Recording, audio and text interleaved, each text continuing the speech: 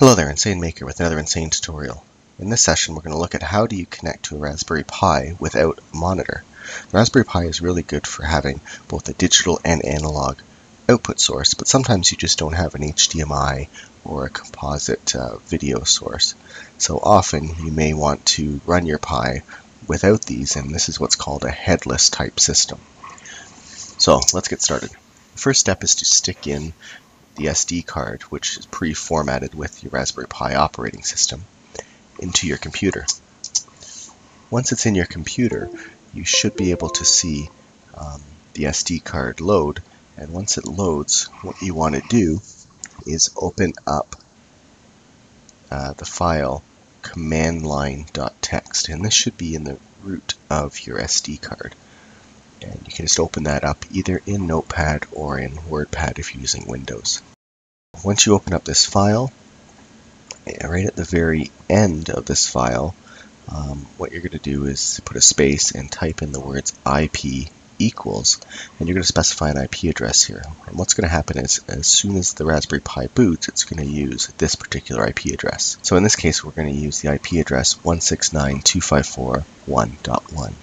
And then what we're going to do is save and close that, and then we're going to safely eject the SD card. And then once we've done that, what we can do is take out the SD card and stick it into our Raspberry Pi. And then we next have to take our power cable and plug that into our power adapter. Remember, you don't want to power the Pi directly off your USB port. And then plug the other side of the power adapter into the USB port, and then we're going to connect our network port to our computer. And the nice thing about this is we don't need to use any special cables. The Raspberry Pi's network card is smart enough to auto-detect whether it's plugging into a computer or into a router or a switch. And what we'll do is, after a few seconds, you should see those lights light up.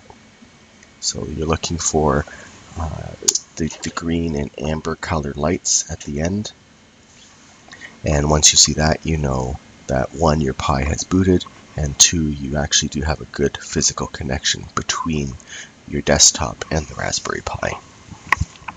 Okay, the next step is to install Putty. So Putty is a remote desktop or an SSH type program that allows us to essentially remotely connect to a terminal window through the network. And it's a very common application used by a lot of network admins.